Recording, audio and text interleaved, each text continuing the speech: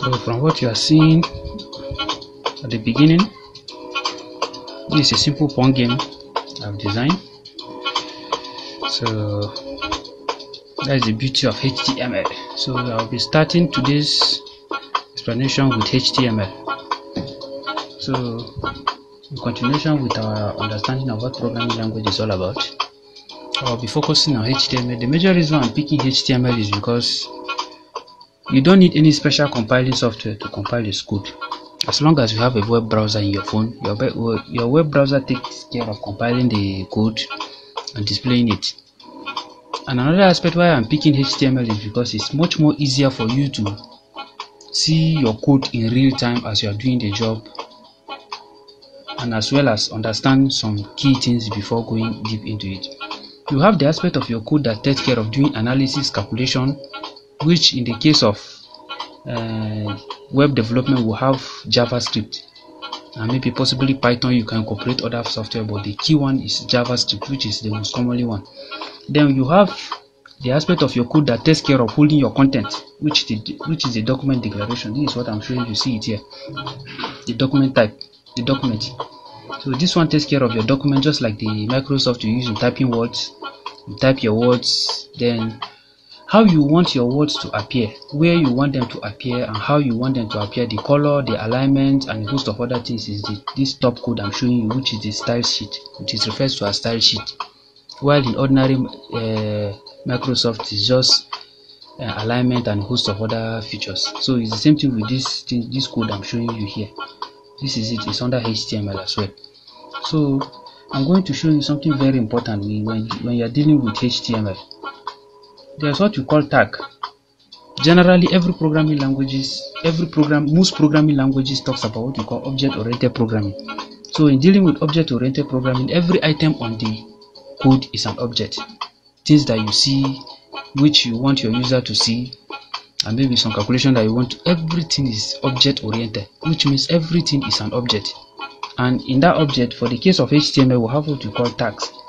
From the beginning here, you have what you call document declaration. Look at it, this top. You now have HTML. They are all in less than symbol and greater than symbol. Look at them. This is the heading. This is the title. Our web page. Our web page. When you come here, come to this web browser. This is the real display. You won't see it. It's a title. Look at it. This is where it will show you.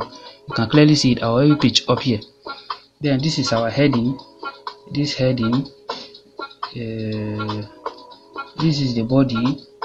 This is a heading. So this heading, look at it here. Look at it. You can clearly see from that right up. You can clearly see it there as a display. You can see the opening and closing tag. This first H1 that is inside less than sign and greater than sign is called opening tag. Then this second one. The second part of it that is as repeated with the / before the H1 is referred to a closing tag. So the tag is just a combination of just a less than sign and a greater than sign. Then you now have your elements.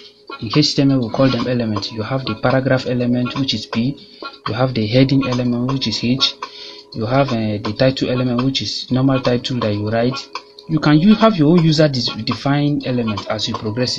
That is, as you go further and become an expert in the field. Then you now have, for every element, it has what you call attribute. Just like for everything you see around you has characteristics. Every human being in object-oriented programming is an object. Then everything you see, your phone is an object. It has color, it has functionalities, it has design, it has size. So all these attributes, by the time you put them in front of your tag, in between, after the tag name, then you will now put the attribute. Then let me show you a simple example with something here. That's what we call video. Video is an element. Look at it here. Look at it. Then the attribute we attach to it here are controls. We have controls. You have control. You want all the control elements for playing the video to show on it. Then you have it. You want it to be autoplay. Look at it. Do you want it to be autoplay? You will now put autoplay.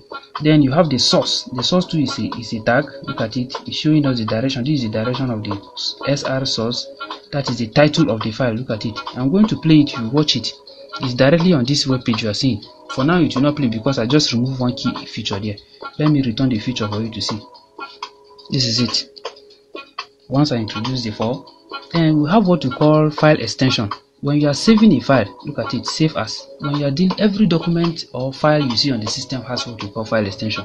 When you are saving document, it uses the DOC format. If you are saving picture, you use the PNG format. Or there are a lot of features. If you have GIF. If you are saving video, you have MP4, MWA, and a host of other MP5 as well. For audio, you have MP3, you have Wave, you have MP1, and a host of other things. So let's save this one. Anytime you type this environment I'm showing you, this file editor I'm showing you, it's not the usual Microsoft Word file editor we use. We use what we call plain text editor. Although there are special software for typing codes that makes it easier for us to understand, but for the starting, I'm using this one to give you a clue. If you are typing your code, you type it inside a plain text so that the plain text understand that you are typing code. It doesn't add some extra feature. If you use Microsoft Word will add some features that will not make it readable for the machine as a code. So with this, we want to save it. We come to save as. Once we click save as, this is our file name. After the file name, you have, by the time you put our page, which is the file name, or any file name you want to use, then you will now put dot. Then anything after this dot is refers to our file extension. We are using HTML here because we are using HTML. You can put L at the end, no problem. You can use HTML or HTML. That means it is telling us that this is a web page. Then you now click save. Then you now save it. We now have this upper part. I talked about the document being the content. Sorry, these tags. The tags takes care of holding the content. Then you now have what you call the style. The style takes care of arranging your document, that is your content on the web page, how you want them to appear. This is it. You can clearly see. It starts with the style tag. This is the beginning of it. This style you are seeing is telling us the style how we want it to appear. This is the closing tag. Then it's telling us BD, which is the body. Then this opening bracket and closing bracket is telling us our string of instruction. Then we have the background. What background color do we have? We want light blue. That is why you are seeing it here as light blue. We say H1 color white. Color, you see column in front, white. Then you now have it. As you see, it is actually showing white. Then you now have font family Verdana, which is for the paragraph, which is P. You are seeing it. So you pick the tag name. You pick the tag name just like P here. Then you will now bring it here. Then you now use this to save it. Thank you.